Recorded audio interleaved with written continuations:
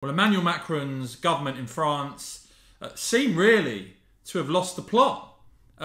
In complete meltdown. Of course, this over the Australian cancellation of a deal to buy French diesel-electric submarines in favour of nuclear power technology provided by Brexit UK and America. And I think what this shows you, this whole episode and this French aggression really in terms of some of their language towards the UK, shows a real insecurity at the heart of many of those in the EU. They know that the European Union is diminished with the UK cash cow no longer there.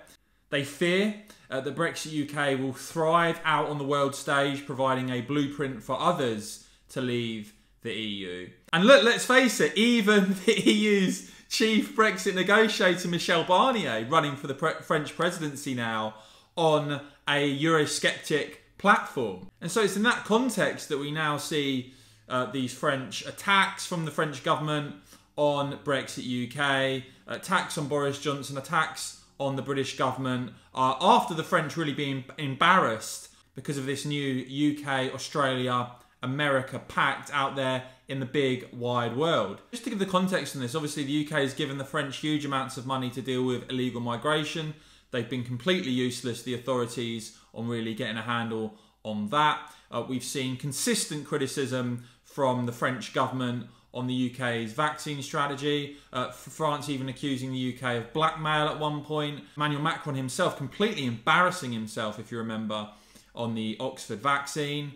And France even outrageously threatening to cut off Jersey's electricity supply. So we've seen a pattern of continued digs from the French. As I say, I think there's a feeling from Europhiles within the EU, certainly Macron's government, an insecurity there about Brexit UK thriving, hence we're getting these digs all the time now. But I think they've totally lost the plot over this pact. I mean, you've now got, the word treason is now getting thrown about in terms of this Aussie deal. France retreating from the world. Remember that? A lot of Remainers were talking about Brexit meaning the UK being isolated. In fact, we're doing deals around the world.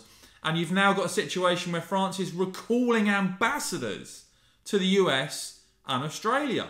And it gets even more petty and pathetic than that, because it's even been reported that the French decision not to recall the French ambassador to the UK was also meant as some sort of snub to Boris Johnson. I mean, this is petulant, pathetic stuff, isn't it?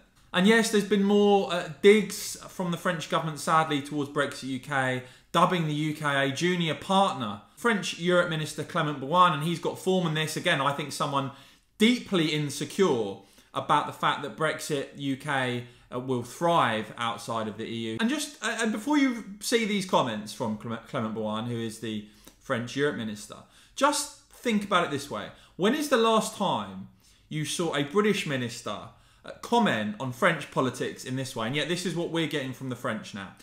Quoted as saying, "Our British friends explained to us they were leaving the EU to create global Britain. We can see that this is a return into the American lap."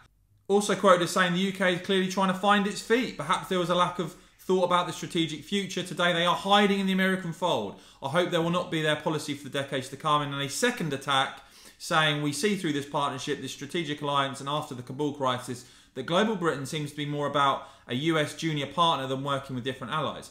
As I said, when is the last time you saw British politicians in the British government talk about the French, for that matter, any other European country in this way? They're clearly rattled, deeply, as I say, insecure, I think, about the fact that Brexit UK has already embarrassed them, doing deals with the likes of America, Australia. The Project Fear lies having been completely and utterly disproven. And yeah, as I say, with the French election on the horizon now, with even Michel Barnier running as a Eurosceptic and Macron being pegged quite closely in the polls by Marine Le Pen, it seems to me that Emmanuel Macron's government is in complete and utter meltdown, and this obsession with knocking Brexit UK looks increasingly unhinged, petty and pathetic.